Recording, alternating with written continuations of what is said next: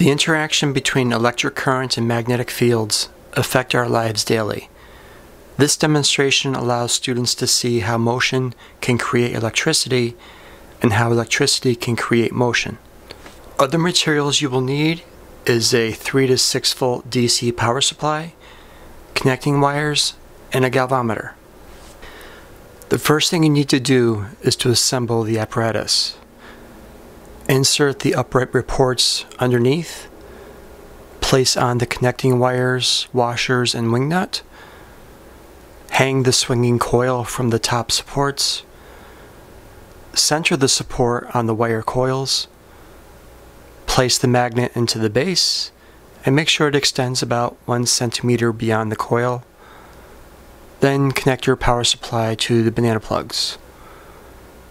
Please note the orientation of the magnet and the wires is not important, since we will be reversing them later in the demonstration. The first activity is to show how we can produce motion. When the electricity flows through the coils, it will produce a magnetic field. This magnetic field will interact with the magnetic field of the magnet, causing motion.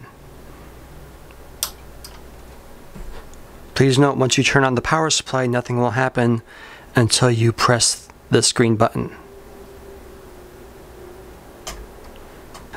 To alternate the activity, I just switched the polarity of the power supply, so now the current is flowing in the opposite direction.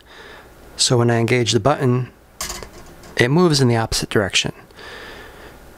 For activity 2, producing electricity, we need to replace the power supply with a galvanometer. For this activity, I'm going to provide the motion by swinging the coil and show how electricity is being produced. I'll start the coil swinging and press the button. As the coil moves to the external magnetic field, a current is induced in the wire, creating electricity.